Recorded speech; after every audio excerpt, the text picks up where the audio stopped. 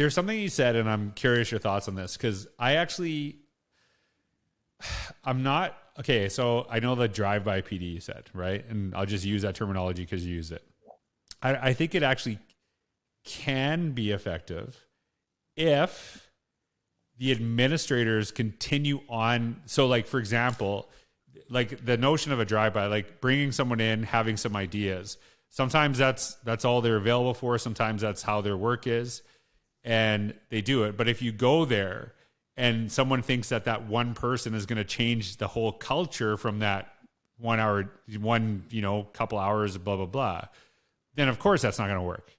But I think that sometimes it's great to have those people, but it's like, why did you ask this person in? What are the things that you're doing? And how do you back that up, with that work? So like, is that a distinction, or am I totally off there? Do you know what I mean? Like, because I think sometimes the drive-by, because sometimes I think that, the only way it's going to be effective if we bring this one person in, 6 times, but we do nothing in between those 6 times. No. Do you know what I mean?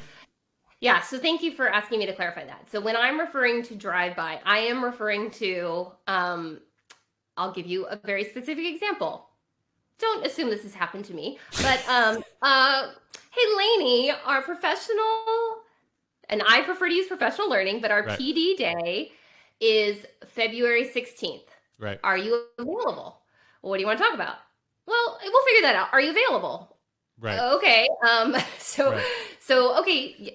Yes, I'm available. And then we go on to talk about goals. And then I go, and then I leave, and then they never address that topic again. Right. And it's just, there's no vision.